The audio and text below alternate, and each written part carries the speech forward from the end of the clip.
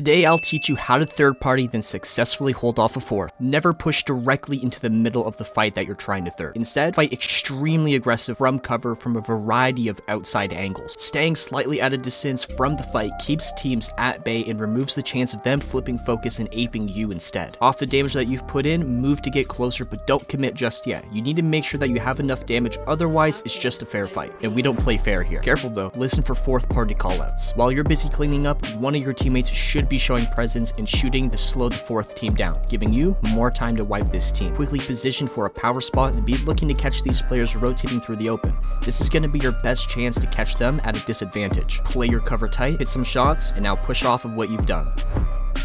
Oh. He died. And that's how you third party while holding off a fourth. Now you're one step closer to becoming an Apex Predator, so hit that like button.